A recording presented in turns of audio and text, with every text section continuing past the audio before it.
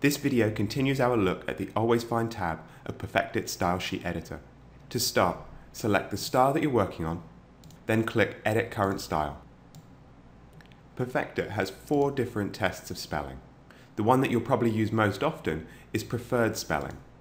This is a simple find and replace test. The search term is the exact term that you want to locate. For example, let's add the word Coke. The term to suggest is the exact term that you want to appear when you, or other style sheet users, click PerfectIt's Fix button. So we can add the term Coca Cola.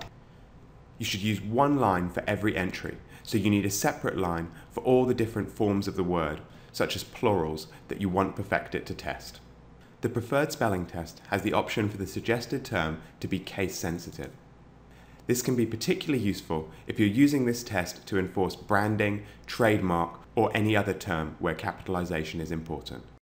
The spelling variation test is almost identical to this preferred spelling test.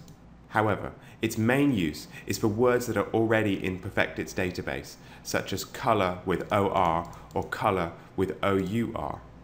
If you're in any doubt as to whether to use the spelling variations test or the preferred spelling test, you should choose the preferred spelling test. That's almost always the right one to add words to. The other 2 spelling tests in PerfectIt are a little different. The test of similar words is useful when you don't know the exact term to look for, or when there are multiple words you want to find. For example, obscure or foreign words may have a number of accepted spellings in English, but only one that is preferred. We could add the Aztec word Montezuma as our preference.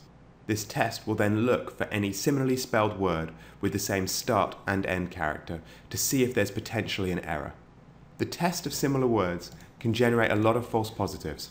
So if there are just 2 or 3 similar words and you know what they are, it's better to add all 3 to the preferred spelling test. However, often you don't know exactly the mistake that users will make, and that's where the test of similar words is so useful. A good example is a list of character names in a novel, since many names can be spelled in more than one way. The test of phrases to avoid or consider does not have a suggested term, so there is no automatic fix.